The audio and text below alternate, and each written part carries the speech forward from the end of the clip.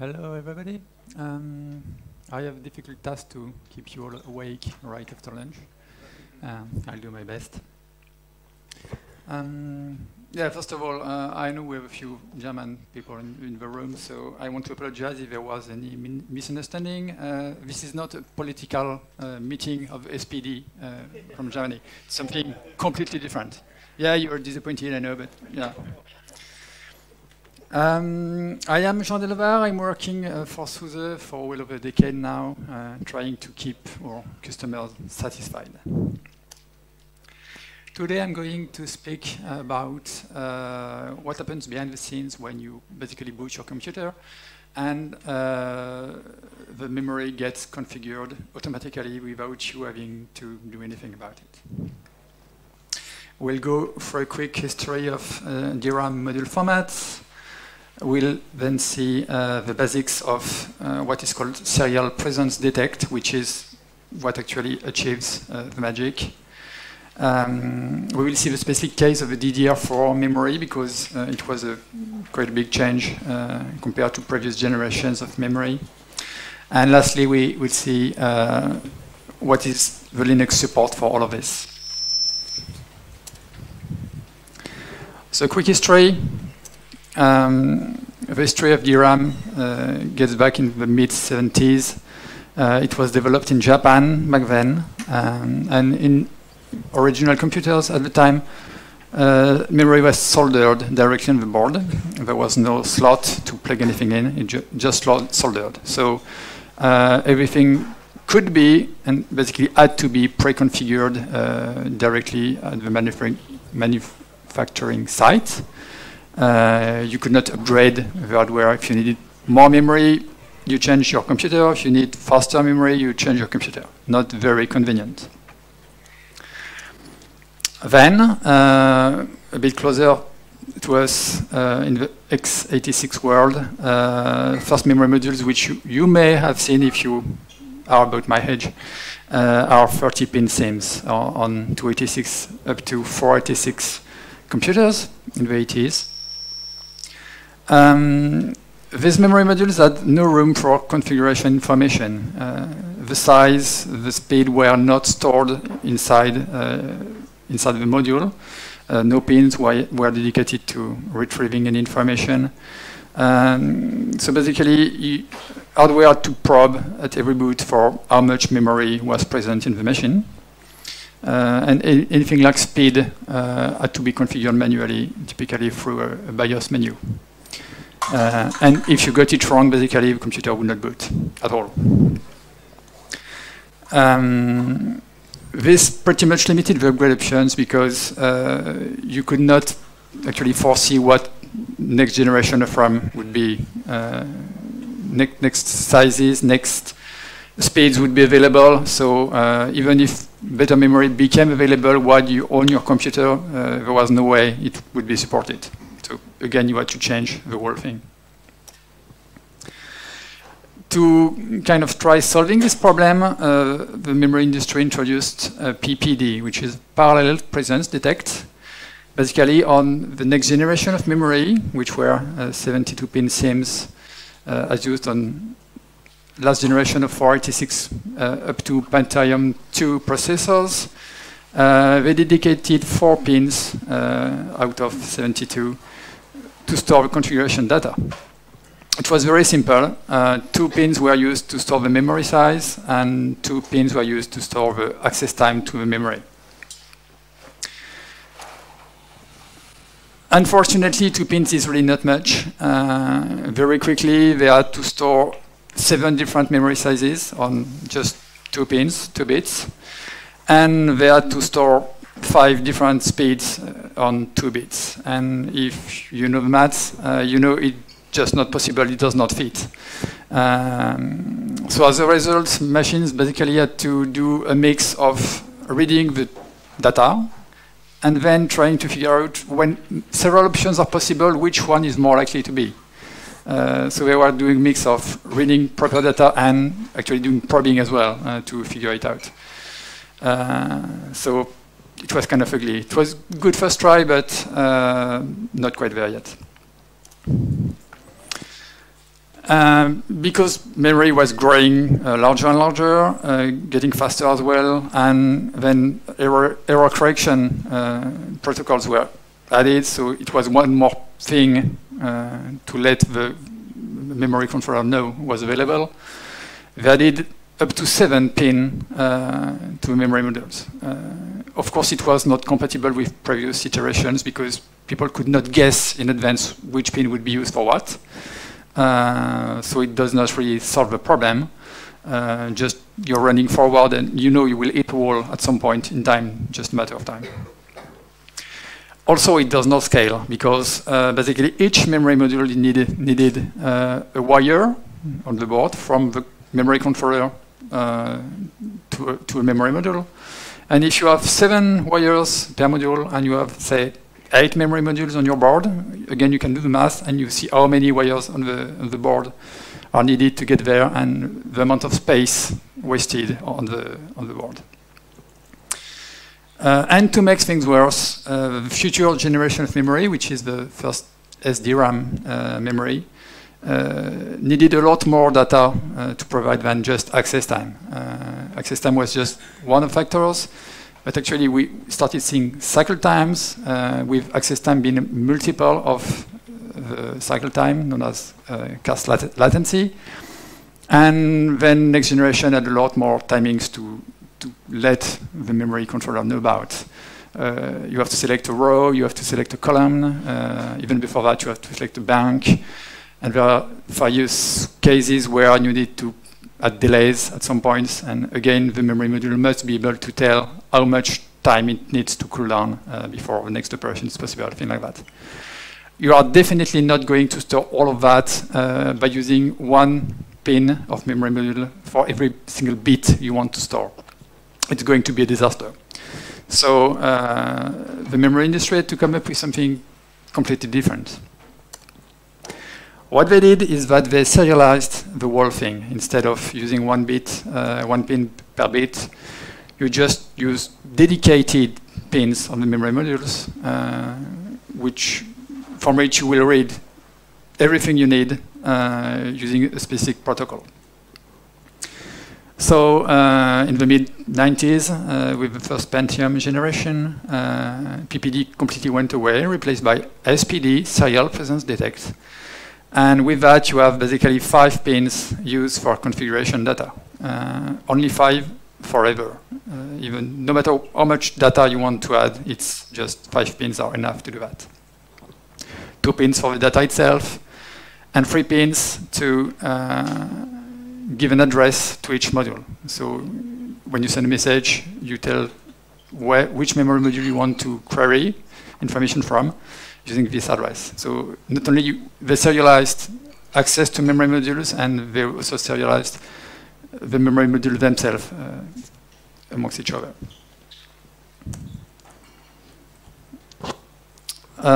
Some basics about the SPD implementation.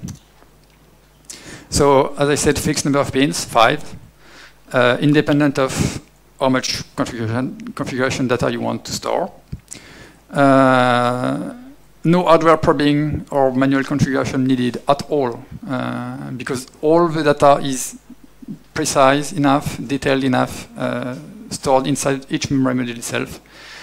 So the controller can just fetch the information, sometimes compare between the different modules and take the most common compatible setting, and then just program the controller with these settings and boot, and everything will work out of the box. And a really great benefit of that is a reduced board footprint compared to PPD. Basically, with the previous example, we are done from 56 wires running on the board to just 5, which is really a great improvement. In order to store the data, the industry decided to use a very standard and cheap EEPROMs, the 8024C02 EEPROMs, which were large enough to store all the data we needed back then. Basically, can store 256 bytes of data for everything you need: memory type, size, timings, manufacturer data, serial number, anything you want. These EPROMs are really great because they are compatible with I2C and SMBus protocols, which incidentally Intel was pushing into computers at that time. The first SPD, SMBus implementation is from 95, I think. If you take a memory module in your hands and you look at it, you will actually see the EPROM, a very small chip in addition to all the large chips which contain the memory data itself. You can actually see it as circled in red on the picture. This is what it looks like on your motherboard. You have one SMBus controller, which will act as the master for the transmissions. Typically, it's not a chipset by itself. It's integrated into a larger thing, like either soft bridge, historically, or these days, directly into the CPU itself. 2 pins are dedicated to an integrated SMBus controller. And then you have just your 2 wires which run to the DIMM slots, and possibly, because SMBus can be used for a lot more than just reading EPROMs, other chipsets like hardware monitor on your board. So very small board footprint. The 2 wires are one for the clock, and then one to exchange the data. The EPROM itself looks like this, a very small chip, 8 pins, of which only 7 are actually used. The 2 red pins are to power the EPROM. The 2 blue pins are connected to the controller. This is the bus. And the 3 black pins, A0, A1, A2, are to tell the EPROM which address is the one it should answer to. Because when the controller speaks to a memory module, it wants to speak to just one memory module and not have all modules answer at the same time because it would not understand the answer. And so the 3 pins which specify the address specify only one small part of the address. Everything else is hard-coded. So the range available is from 50 to 57 hexadecimal. So again, on your board, it looks like this. This is arbitrary, of course. The manufacturer could order them differently, but basically each slot has one address. So if you exchange your memory modules, you swap them. You also swap the addresses because the address is really bound to the slot and not to memory, which is inside it. We have a tool in user space to probe the SMBus called I2C detect. If you try to play with that, you will actually see your SPD EPROMs show up as the result of a scan in the range from 50 to 57. In my case, this is on a machine with 4 memory slots, so only from 50 to 53 are possible. And so you can see in this machine I had 2 memory slots filled and 2 memory slots were empty, so no answer when trying to check for presence. And then after SPD was introduced, there was a new iteration of the specification for every new SDRAM generation, DDR, DDR2, DDR3. Basically with each iteration they needed a bit more storage space, a bit more data to be stored because it becomes more complex to manage. And then for the DDR4, they had a real problem because they had to store up to 328 bytes of data if everything was filled, which, as you can understand, does not fit in a C02 EPROM, which only has room for 256. So a big problem. How do we store more data in the small EPROM? Well, we could compress it. No, I'm joking. It would be a stupid idea. So we're not going to do that. But still, we have to find a solution, and we have to find a solution which is not too complex to implement, not too different from what we have today. Because one thing industry really hates is having to redesign everything from scratch. So they prefer to not diverge too much from what they are, especially for something which is, for them, really detailed. So basically we need twice as much storage as we did before. The first solution, the obvious solution, would be to use larger EPROMs, which are already on the market at the time, already cheap, popular, used for various purposes. Basically C04 EPROMs instead of C02. Same family, just the size above. It's been compatible, so industry should be happy. But it uses 2 I2C addresses per module instead of just 1, as I showed on the previous sketch. And this is not a big problem, but this is still a problem for industry because it limits the number of modules on the board to 4 instead of 8, short of using SMBus multiplexing, which thankfully is not used too much and people try to avoid. And it breaks traditional addressing assumptions, which basically means they would have to rewrite the BIOS of their future machines to do things a bit differently. Apparently, industry decided it was too much changes and did not go for this solution. I would have done that. You will see next why. But they decided it was not good enough. So this is what it would look like if we implemented things like that. Each slot needs 2 addresses. If the 2 addresses answer, it means the slot is used. If they do not answer, it means the slot is empty.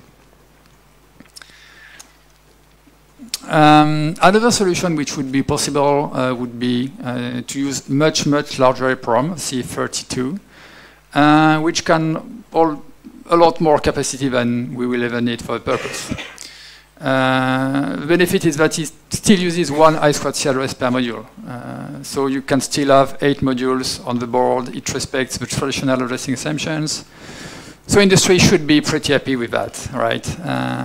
Well, they would have been if it was technically possible. Unfortunately, it's not. Because the messages needed to talk to this type of EPROM is not compatible with the SMBus protocol as it's defined by Intel.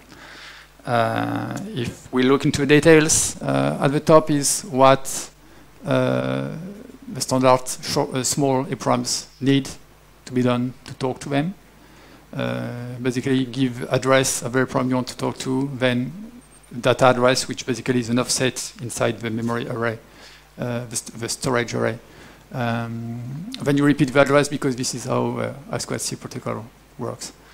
And then you can finally read the data from the EPROM.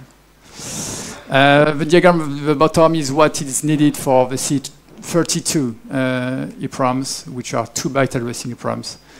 You still have 1 byte for the I2C address, but then you have 2 bytes to send on the wire for the offset inside the EPROM you want to read from.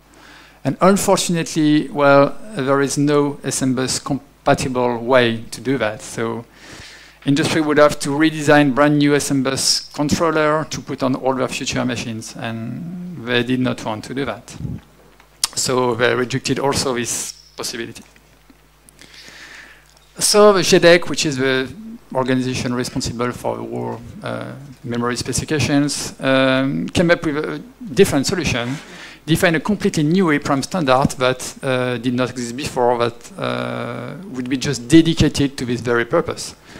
And that new EPROM would use paging. So basically, you would access, like an old EPROM, 1 page, and then you would change the page and re-access with the same process another page containing different data. This EPROM is named EE1004. It's pen compatible with the C02 EPROMs, which is great. It uses 1 main I2C address per module, which is great as well. Maximum 8 modules, so basically pretty much the same thing as before, which makes the industry very happy. On top of that, it implements standard block write protection, which can be pretty useful to avoid that people will accidentally trash the contents of the EPROM when, say, trying to write a new SMBus controller driver or things like that. And yes, it does happen to some people to actually do that and to actually trash their memory, and then you can no longer use it, which is a pain. So block protection is nice to have. And what they did is that they decided to use extra I2C addresses for page selection, page querying, write protection. It looks like that on the bus. I don't know if the yellow ones are maybe not very readable. So basically you still have on the 50 to 53 addresses the storage itself. And on the, between 30 and 37, you have control addresses, which will be used to write protect, select the page, query the page, and so on. This is what they came up with. And personally, I'm not very happy with that, which I will explain why in the next slide. So we have 4 addresses dedicated to querying, setting page protection, block protection actually. One page is split in 2 blocks, so you have finer grain capabilities to write protect a specific half of a page. We have 1 address dedicated to clearing the write protection for all blocks, and we have 2 addresses dedicated to querying and selecting which page you want to read from. The thing is, all these addresses are shared by all installed memory modules. So we are actually talking about broadcasting messages on a bus which was never meant to do that. We are also talking about basically abusing device addresses to send commands instead of device addresses, which I'm not very happy about. And to make things even more funny, address 30 is used to write protect the first block. Address 31 is used to write protect the 4th block. 34 for the 2nd block, or 3rd, I never know. Well, anyway, it's not linear. It's completely arbitrary. I have no idea why they did that. But it gives a hint of what state they were in when they designed the thing, I think. So it uses broadcast messages for everything. And as I said, SMBus was not designed to do that at all in the first place. Of course, it's fast, because you only have to send 1 command to change the page for all modules. You have to send 1 command to write protect block for all modules. Unfortunately, it's very fragile. It basically abuses the I2C protocol, which is underlying to SMBus. It uses the validation and the arbitration details of the implementation to do something different, which I hate. And to make things worse, if you think about it, it's hardly extendable. They stole 8 addresses on the bus for themselves, and they already wasted 7 of them. There is no provision for larger variants. If you want more than 2 pages, it's not in specification. So we will very soon again hit a wall with the problem of capacity. And another thing which is illustrated also in the next slide is that for some reason they included useless payload in the messages, which they say everybody should ignore, but the master should still send. I'm not kidding, it's in the specs. So on the one hand, they are trying to optimize things, even if it violates the standards. And on the other hand, they are wasting cycles to send data which nobody cares about. So I just don't get these guys why they're doing things like that. So my personal advice to JDEC engineers for next things they design, just please keep it simple. Stick to the process, the standards that do exist, stick to the hardware which already exists and we already have the drivers for, and things will be just much better. An example why DDR4 SPD is so bad. Let's say I am a memory controller and I would like to select page 0 to fetch information from page 0. I will send my message, and at the top is what the first DIMM will answer. It will hack the message, which for DDR4 SPD, the hack does not mean I read your message successfully, which is the real meaning of that bit. It means, yes, I am on page 0. And what the maybe DIM2 would answer, actually, no, I'm not on page 0. So it will nag the message, which, as you may notice, can be distinguished from actually did not understand your message, and this is an error, and don't do anything with me. So basically, the abuse of a protocol means that the master can't be sure what it receives if it's an error, or it means this page is selected, which is pretty bad when you can make a difference between error and not error situations. And because of the way I2C buses are wired physically, when someone acts a message and at the same time somebody else knacks it, the master sees the hack and does not see the knack. So in this situation, the master would think that everybody has successfully understood the message and that everybody is on page 0, which may or may not be the case in practice. You may think this is a theoretical example. Actually, it is a very real example. Some memory modules out there from very well-known makers actually do not hack the messages even if they successfully did what they were asked for. This is what happens when you write a crappy specification and people implement crap on top of it. It's not really surprising. Page querying suffers from exactly the same problem. The master will select a page, ask memory modules to go to page 0. First memory module will say, OK, I go to page 0, I accept your command. Second memory module will say, no, I will not accept your command. And the master sees success anyway, because success wins over failure on the A2C bus. Exactly because broadcast messages were not supposed to be used in the first place. This is a clear abuse of the arbitration protocol. And then we have to write a Linux driver to support that, and it's not an easy thing because the underlying spec is crap. Coming to Linux support. So first question, which I have seen repeatedly on forums and mailing lists, and not only for Linux, also for other operating systems. Do we really need anything in the operating system to support that? Actually, no, we don't need it.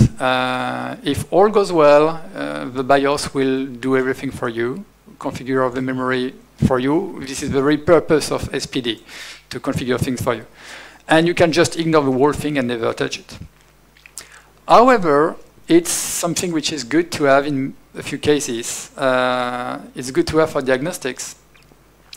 If memory does not perform as good as you think it should, it's useful to actually check what detailed timings are written in it, because this is what the BIOS will use by default for configuration. You can check if your various modules go well together. It's entirely possible that they have timings which are really incompatible, and the most common factor between the two is really, really low performance. I've seen that before. It's good to have for inventory purposes as well, because the detailed information also contains things like manufacturer, product number, serial number, things like that, which for inventory you may want to be able to access. And as far as concerned, it's mostly used when I need to add memory to an existing system, and I'm just too lazy to power it off, open it, remove the memory modules to see what they are. You can just query through the SMBus and get all the detailed information like product number, manufacturer, and so on. So you know exactly what you have, and you want to order exactly the same for maximum compatibility. You may think that tools like DMI decode are good enough for the purpose. In fact, they are not. The DMI specification is not detailed enough in this area. It contains some information like the memory type and size, but detailed timings are not there. Serial numbers not there, or if it could be there, most manufacturers don't actually implement it in the DMI table. So if you really want something to be sure but you know what memory you have. Using the SPD protocol yourself is the thing to do. For that, you will need drivers. First of all, you will need the driver for the SM bus controller itself, and then you will need a different driver to read the EPROMs. We have several SM bus controller drivers in kernel for a long time. We have one for recent Intel chipsets. We have one for recent AMD chipsets, which incidentally also works for older Intel chipsets, and many others for pretty much every system out there. Just look in the appropriate directory and you will find what you need. Then we need drivers for the EPROM. There is a very, very old driver for the purpose, just named EPROM, very originally, which comes from the LM Sensor project. Back then it was not inside the kernel. It's actually from previous century, so very old. Then it was integrated into kernel thanks to Greg Troutman. That one supports up to DDR3. And then we have a much better driver for the same memory modules, 8024, which covers the whole family of 8024 memory EPROMs, including the two I mentioned before, which would have been, I think, better options to implement DDR4. This one was written by Wolfram Song, which incidentally is present in the room today. Also supports up to DDR3. And lastly, the last one I wrote, EE 1004, which is needed for the new protocol for DDR4 memory modules. This one is in the kernel tree since version 4.20. And the last piece of the stack you need to actually access the data is the user space tools. I am only aware of one such tool, but maybe there are more. The one I know of and I maintain is a decode DIMS script written in Perl. It's not the most elegant code you have seen, but it does the work. It supports pretty much all the SDRAM formats. I'm adding everything as the specifications go out. I try to make them supported by the script. You can get plain text output from it or basic HTML output. Maybe you can do a short demonstration. So on this very laptop, if I run a script with the proper modules loaded, you basically have, yeah, it's even readable. It tells you memory type, format, so we see it's SODIMM memory modules as all laptops use. The speed at which it operates, the size, and then a whole lot of timings which you probably not care too much about. One interesting thing in that example is that these two memory modules I have were ordered from the same manufacturer, same company, sold under the same reference number, and as you can see, they have one timing which is different. So just because the manufacturer tells you it's the same thing does not mean it's the same thing. We had the example given yesterday in another talk about hard disk drives.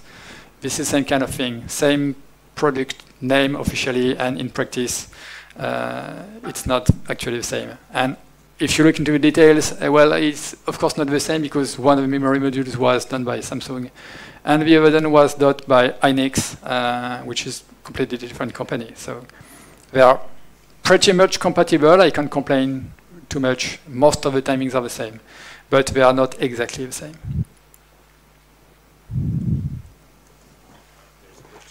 Yes? I think it's on. And so the output of DIMI decode, they will show them as being the same manufacturer? We could give it a try actually live. It would be fun. I don't know. On most motherboards, you have a lot of the timings that are exposed, so they are reading it from I2C, and while we use DIMI decode, it's just over HT. What's this bit? Memory. All right. Okay. So first lot is actually yes, Samsung with the serial number given, and the second one is actually Hynix. So in this specific case, the BIOS maker did proper job at actually filling the DMI table with as much information as they could. But this is more an exception than the rule. On laptops, it will probably work. On desktop machines, especially do-it-yourself machines, forget about it. You will see unspecified, unknown in pretty much every field here. How does it work? Does the firmware parse the information directly from the EEPROM and then fills the DMI information? Yes, exactly. So, okay. Yeah. Thank you.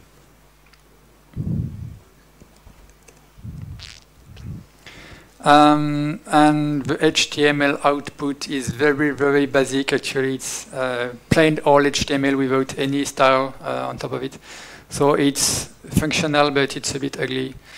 I have somewhere on my to-do list an item which say add nice-looking CSS to that thing, but it's very low in the list. I'm not sure when it will happen, if it will happen. We have a few remaining problems to solve, which actually motivated me to do this talk. One problem is that the legacy EEPROM driver is causing some trouble.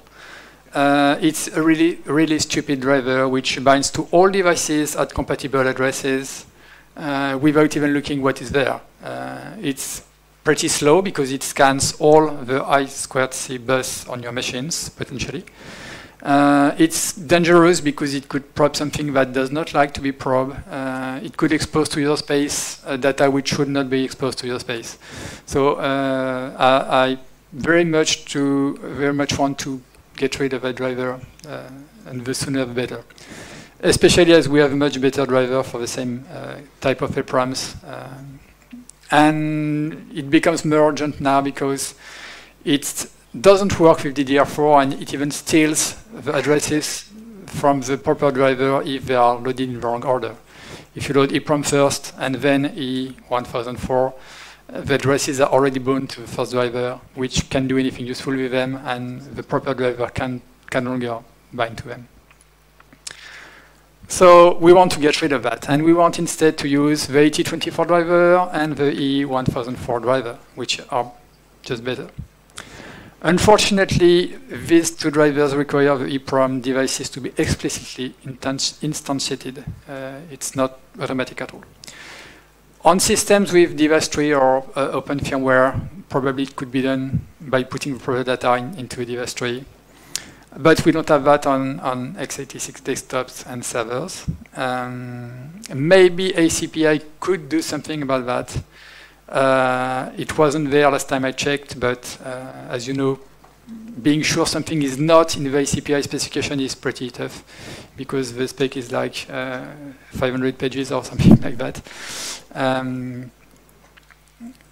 So I'm not sure, but even if ACPI implements something at some point in the future, it does not solve the problem now for the hardware we have today. So I would like to, that's an example of what we must do today, what I had to do before the talk, so that the demonstration would work.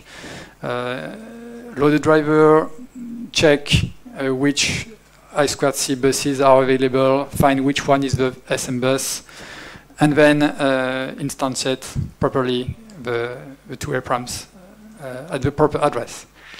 It's tedious and it's quite error-prone because the bus number depends on which system you're on. It's not even stable across reboots. The I2C addresses depend on which DIMMs are installed and which slot. Empty slots, of course, do not have EEPROMs in them. And the device name depends on memory type, which you don't know before you have access to the EEPROM to read the memory type. So basically, you're kind of screwed. It's a chicken and egg problem. So this is not really a viable solution. Even scripting this would be a nightmare and would not be readable. So what I have in mind, and what I actually already started working on, is I would like it to just work out of the box in the most common cases. My idea is to use the DMI data to find out the memory type, because these fields are, in most cases, properly filled. We would have a whitelist of supported memory types, not going too far in the past, just supporting the most basic memory types used today. I would basically skip everything which is not standard common. So anything with more than 4 memory slots, for example, I would not deal with, at least not at the beginning. And then we can even use the remaining DMI data to make decisions like, is this a laptop, is this server, is this desktop? If the DMI data looks sane, then we can make some assumptions about it and make the right decisions. Once we know the memory type, we could probe the 4 first possible addresses in the SMBus. Because unfortunately, DMI decode will, in general, tell you how many modules are present and the type, but it will not be able to tell you in which slots they are. Or if it tells you the slot, you don't know which address is mapped to that specific slot on the board because it's completely arbitrary. So we still need a small amount of probing, but that one is safe because if you just probe an empty slot, nothing happens. So it just yes or no answer we get, something is in or something is not in, and we can continue. That would have to be explicitly enabled in each SMBus controller driver, but we would probably put the common code somewhere else, so just one line to call if you want that enabled in your controller driver. And I would keep the whole thing if SMBus is multiplexed, because first of all, it's pretty rare. And anyway, if SMBus is multiplexed, things are so complex to set up that we will need a complete definition of the structure of the multiplexing anyway. So we can just as well add explicit EPROM data in it as well. And then we would just instantiate the appropriate device on all addresses which responded. And if that works, if all goes well, then you would be able to just run the decode dim script right after booting your machine, not doing anything else. And it would just print all the information about your memory to that tool or any other tool which want to do the same. And with that, I'm pretty much done with my presentation. So if anyone has questions, 2 questions maximum.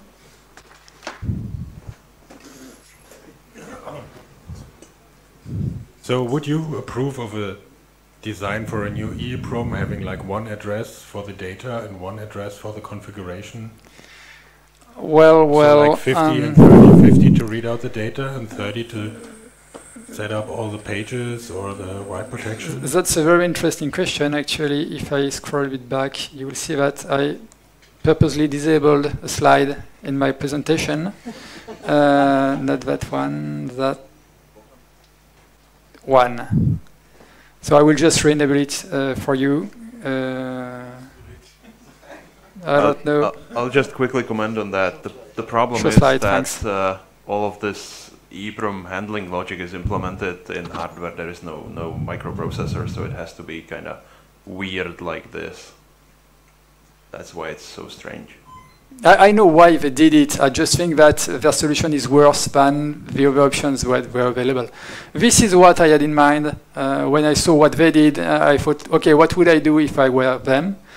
I would basically do, I think, what you just said. Keep the data address where it is for the same purpose, and use 1 extra address, 1 for each memory module. So this takes exactly the same amount of addresses, except that we do not abuse addresses for something else. We do not abuse the protocols. We are still pin compatible. We are still boot compatible in the same sense as E1004 is boot compatible. Page 0 is selected by default, so you can read the most basic data without doing any control magic. And this one is a lot more extendable than what they did. So we basically use the same number of addresses in the bus, and we are ready for 1,000 years in the future to store everything we need instead of just 2 or 3 years as they did.